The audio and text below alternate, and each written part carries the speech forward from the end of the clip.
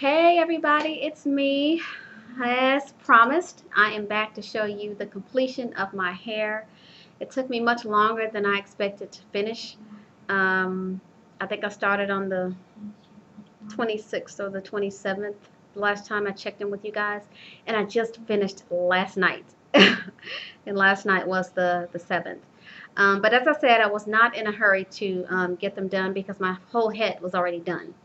So this is the hair. This is the new hair by Model. It's the Glam, I think it's Glam Weave or something like that. You have to check out my old video.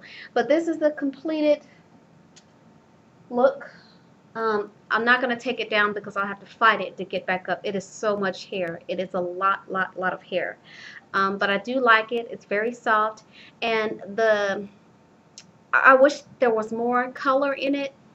You can see that it's more kind of chunky and more color blocked maybe, as opposed to being fully blended in with the hair. So it's a little darker. It's a little darker, which makes it look like even more hair because it's dark. So what I tried to do was make it darker underneath and at the back, and use most of the color up front. So you can kind of see more of the reddish brown up front here. And I just have it in a ponytail up top. And here's the back. A lot of hair. I didn't lose a lot of it while I was braiding. You know, as you separate the hair, it didn't get tangled a lot. I didn't lose a lot.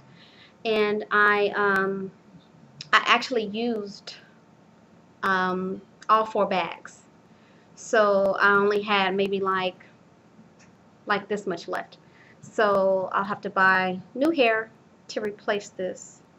So yeah, I like it. It is the twin deep wave.